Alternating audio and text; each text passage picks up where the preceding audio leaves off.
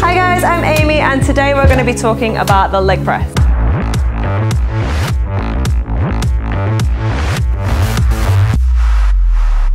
So if your goal is to build muscle in your legs, then the leg press is an amazing exercise for you. It's also an amazing alternative to the barbell squat, especially if you suffer from back pain or have had any previous back injuries.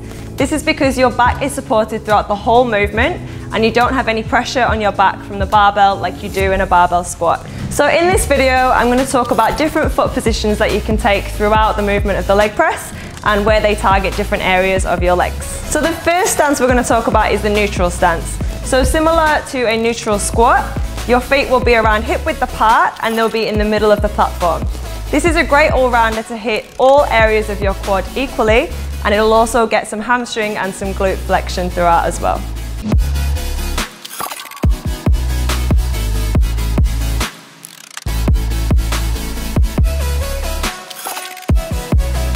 The next foot position is going to be a wide stance or a sumo stance. So this is where you'll place your foot position a little bit wider than hip width apart, and this position will target the inside of your legs, your adductors, and also the inside of your quad, your vastus medialis. The vastus medialis works to support your knee joint, and therefore building up strength in this muscle will help to prevent any of the injury.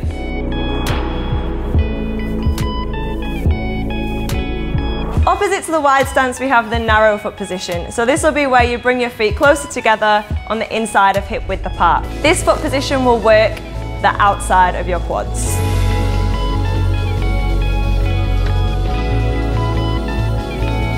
So not only can we move our feet wider or narrower, we can actually move our feet higher or lower on the platform as well. So by taking a higher foot position on the platform, we actually increase the range of motion through our glutes and our hamstrings, and we shorten the flexion around our knee joint.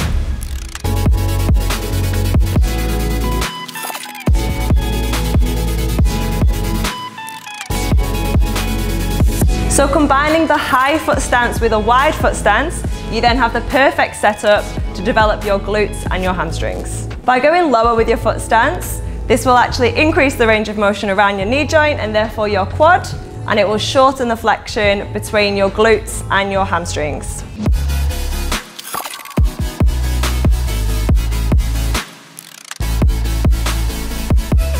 So by combining the lower foot position with a narrow foot position, you then have the perfect setup for a quad dominant exercise. So just as a quick recap, the 5 foot positions that you can take on the leg press and what areas they work are: number 1, your neutral stance. This is your all-rounder and will work all areas of your quad evenly alongside your glutes and your hamstrings.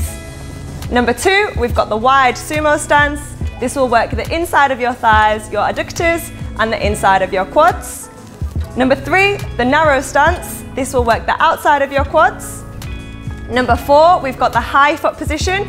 This will work more of your glutes and your hamstrings. And then number 5, the lower position, which is a way more quad dominant movement. Thank you for watching, guys. If you found my video useful, please click a like or leave a comment, and make sure to subscribe to our YouTube channel. Thank you.